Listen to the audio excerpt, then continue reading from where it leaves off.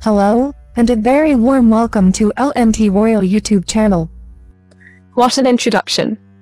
Jordan Brooks, Executive Director of United States of Women, she introduced Meghan with, Meghan is a philanthropist, an outspoken advocate for women's empowerment, who has used her voice to support many global and local organizations.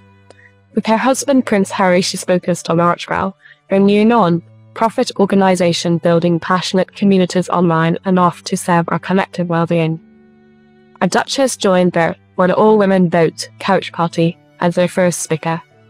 It's hosted by When We All Vote, a non-profit, non-partisan organization with a mission to increase participation in every election and close the race and age voting gap by changing the culture around voting, harnessing grassroots energy, and through strategic partnership reach every American. And it was launched in 2018 by Meghan's friend Michelle Obama, as well as Tom Hanks, Lin-Manuel Miranda, Janelle Monáe, Chris Paul, Faith Hill, and Tim McGraw. This year also marks the 100th anniversary since the 19th Amendment was set in place, giving women the right to vote. And now several women are coming together for the When All Women Vote event this week to inspire and empower others to register to vote. Meghan said her reason for thinking voting is so important is, we vote to honor those who came before us and to protect those who will come after us. Because that's what community is all about. We are so pleased to have Meghan, the Duchess of Sussex, join us this evening. Meghan is a philanthropist and outspoken advocate for women's empowerment who has used her voice to support many global and local organizations. With her husband, Prince Harry, she is focused on Archwell, their new nonprofit organization building compassionate communities online and off to serve our collective well-being. Thank you so much for joining us, Meghan. Well, hi, everybody. This is exciting. I mean, I'm really thrilled that you asked me to be a part of this, and I think this is such an exceptional time. So happy to be here for my friend Michelle Obama's When We All Vote and to kick off the When All Women Vote couch party. I think, look, if we're looking at what's happening here and the work that you're doing at the United States of Women, it is fair to say that we are all very grateful for that work because we need it now really more than ever. So as I was thinking about this a little bit, I thought, when I think about voting and why this is so exceptionally important for all of us, I would frame it as we vote to honor those who came before us and to protect those who will come after us, because that's what community is all about. And that's specifically what this election is all about. You know, I think we're only 75 days away from Election Day. And that is so very close. And yet there's so much work to be done in that amount of time, because we all know what's at stake this year. I know it. I think all of you certainly know it. And if you're here on this fun event with us, then you are just as mobilized and energized to see the change that we all need and deserve. So I'm inspired to see all of the work that you're doing in your communities, as well as for your communities. As you just mentioned earlier, you know, this week we are recognizing the 100th anniversary of the 19th Amendment, which of course gave women the right to vote, but not all women, and specifically not women of color. And as we look at things today, though it had taken decades longer for women of color to get the right to vote, even today we are watching so many women in different communities who are marginalized, still struggling to see that right come to fruition. And that is, it's just simply not okay. And when we look at the attempts of voter suppression and what that's doing, it's all the more reason we need each of you to be out there supporting each other, to understand that this fight is worth fighting, and we all have to be out there mobilizing to have our voices heard. So, you know, it's interesting. I think we are obviously faced with a lot of problems in our world right now, both in the physical world and in the digital world. But we can and must do everything we can to ensure all women have their voices heard. Because at this juncture, if we aren't part of the solution, we are part of the problem. If you aren't going out there and voting, then you're complicit. If you are complacent, you're complicit. And I think when we are looking at all the different ways that we can engage, we can support one another, it doesn't necessarily matter what the issue is that speaks to your heart. Maybe it's the environment, maybe it's the rights of women, maybe it's the rights of children, maybe it's healthcare, whatever it is. we can make the difference in this election, and we will make the difference in this election.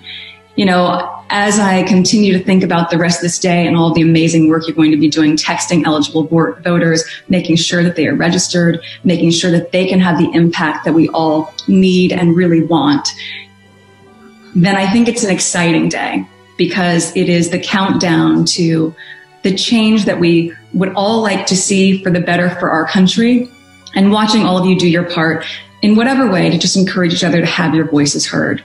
So I appreciate the work you're doing. I thank you so much.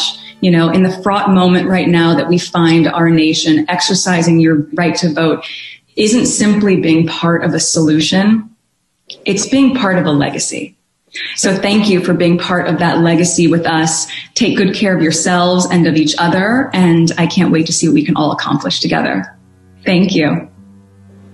Thank you so much, Meghan, for joining us and for your tireless advocacy on behalf of women all over the world. We really appreciate it. Thank you. Thank you for having me. This is fantastic. Well done, guys. So now I'm really excited to introduce another analysis. Fans think Prince Harry and Meghan Markle should listen to their PR experts more. It is no secret that most famous people have a team of public relations experts managing their image, and royals are no different. In fact, since royals often cannot talk to the press themselves, the work of their PR team is even more significant in helping them craft a public persona.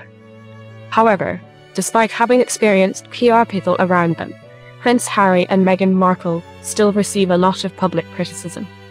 Some fans now believe that this is because the couple does not listen to their PR experts as often as they should. Prince Harry and Meghan Markle have been dealing with a lot of negative press. Ever since Meghan and Harry's relationship became public in 2016, Meghan has been at odds with the British press. She constantly received negative coverage, with a fair amount of it being reportedly due to racism and sexism. Even after Meghan and Harry married in 2018, things did not get better for the couple. They have repeatedly been criticised for a number of their actions, including taking private jets, spending taxpayers' money on clothes and home renovations, and making their son's bath and christening extremely private. Fans think Harry and Meghan don't listen to their PR experts enough. After the release of Finding Freedom by Omid Scobie and Carolyn Durand, a biography which aims to tell Harry and Meghan's side of the story, fans are now beginning to think the couple's PR mishaps could have been prevented had they listened to the experts around them. In the book, there were a few instances in which Harry and Meghan clashed with their royal aides and chose to ignore other people's advice. A fan said on Reddit, "I think Harry and Meghan are feeling self-righteous indignation that they've been wronged, and if they don't agree with an expert, they move on. They are so sure of their mostly self-conceived victimization that they feel they need to be heard." Meanwhile, another person agreed, writing, "Finding Freedom basically confirms your comments about Harry and Meghan moving on if they disagree with an aide or expert giving them advice. Harry was told not to take the private jet back to England from the Google summit, and he did anyway. It's mind-blowing that they think they always know best. They may know what's best for them personally, but they don't always know best when it comes to their public image." Fans think Prince William and Kate Middleton have managed to improve their image over time. On the other end of the spectrum, fans believe Prince William and Catherine, Duchess of Cambridge, have listened to advice from their aides, and this is paying off for the couple. Unlike Harry and Meghan, William and Kate continue to receive high approval ratings from the public.